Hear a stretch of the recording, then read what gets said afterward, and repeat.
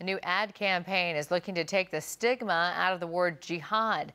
The Council on American Islamic Relations says that My Jihad campaign on San Francisco's muni buses will show the word means more than violence. It means to struggle, and how the ads will show how jihad can mean things like trying to lose weight or being a better parent.